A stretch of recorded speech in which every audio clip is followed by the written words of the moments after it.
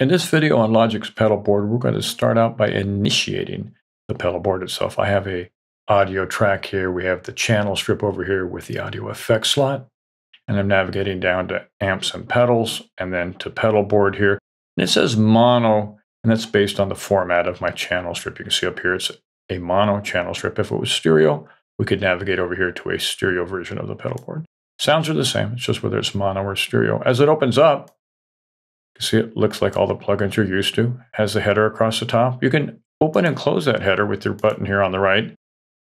You can turn it on or off, thusly, with the button here on the left.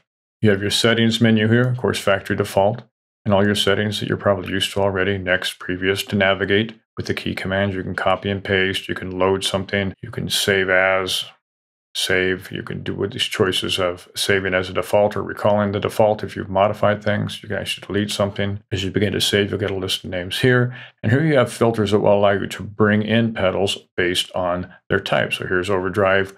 We can select chunk burn, and you can see something comes into the pedal area here. And the pedal tube burner is in place, and it has its appropriate settings. So you can go through and grab something else, octaves only for pitch, and notice that it replaces it. We'll talk about how to accumulate pedals and replace them here and change the chain that we have.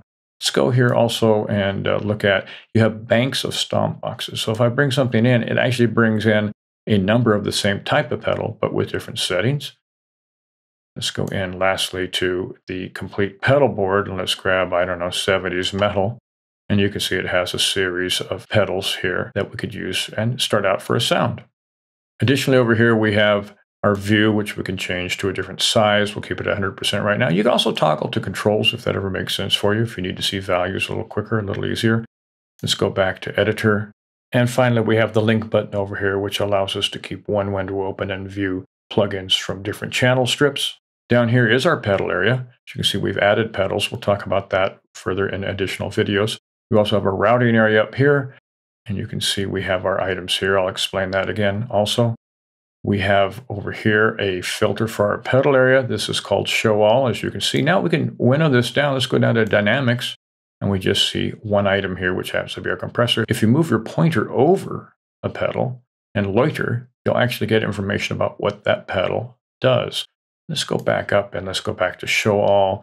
And additionally, if there are too many pedals for the window, you have your scroll bar here. You can scroll down, get all your pedals. Then you have import mode. Import mode will bring you to a list of items that are either factory or things you've created. We'll talk about those more later. Let's go ahead and get out of that. And you also have a disclosure triangle here to hide that if you want to make it a smaller plugin, a smaller footprint. Lastly, down here, speaking of disclosure triangles, we have a whole macro area, and I'll talk about that in a separate video as well. So that's the introduction and overview to the pedal board. We'll get into each one of these areas in detail as we go further into the series. As always, thanks for watching. Hope this gives you a tip or trick or two, and catch you on the next one.